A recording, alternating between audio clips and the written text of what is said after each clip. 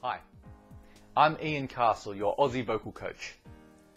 This week's tip is sing what you love.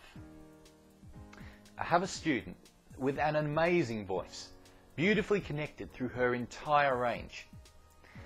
We were working on a song a couple of months ago, which had quite a high note at the end, a top B flat.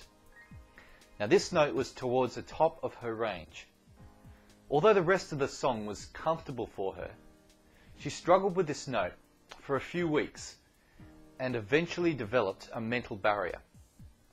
She came to the conclusion it was just too high. Today she requested help for a new song that she wants to perform. Now she absolutely loves this song. The interesting thing is, this song has the same top B flat at the end of the song.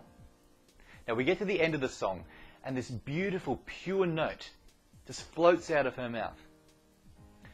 So what was the difference? In the song that she struggled with, she didn't have an emotional connection with the song. She enjoyed it, but she didn't love it. She said to herself, it's too hard, it's too high, and that was the outcome she got. Now with this new song that she loves, she's completely connected to it. She puts herself in a state of mind that absolutely guarantees that she will hit that note at the end of the song. She doesn't just hit it, she nails it. So my tip for this week is don't just rely on what your teacher or others think would suit your voice.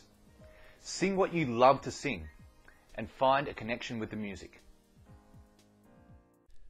If you would like more quality free content, head over to my website www.aussievocalcoach.com. You will find feature videos, singing lessons, downloadable MP3 exercises, live lesson broadcasts, and a forum. Before you go, feel free to subscribe to my channel, as I will continue to share my tips and exercises.